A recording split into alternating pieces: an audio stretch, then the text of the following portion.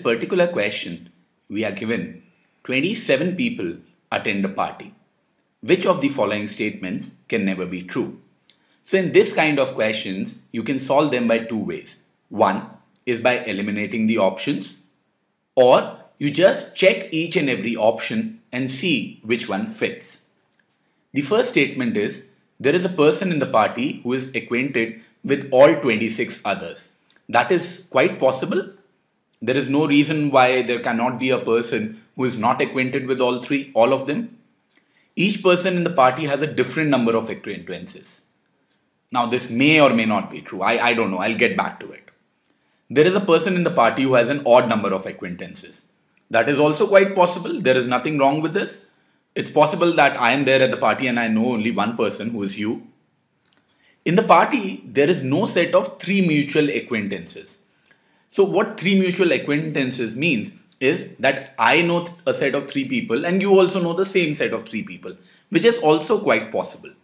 So very quickly, without any thinking or calculation, we have found out the answer as B, because all the others are possible. You have to find out which one can never be true.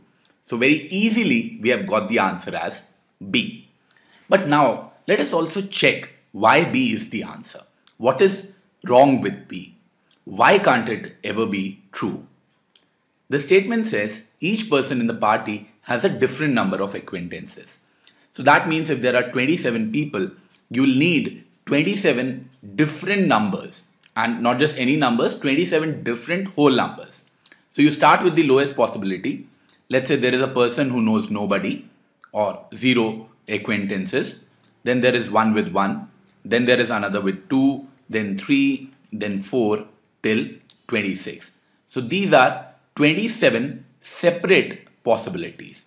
But is this possible? Let's say there is a person A who knows no one. And then there is a person X who knows all 26. How is this possible? If A knows no one, then A does not know X. There is no relationship between A and X. But if X knows everyone, X knows all 26 others, that means X knows A as well. So this statement is self-contradictory, and that is the reason why statement B can never be true, and that is the reason why B is our answer. Thank you.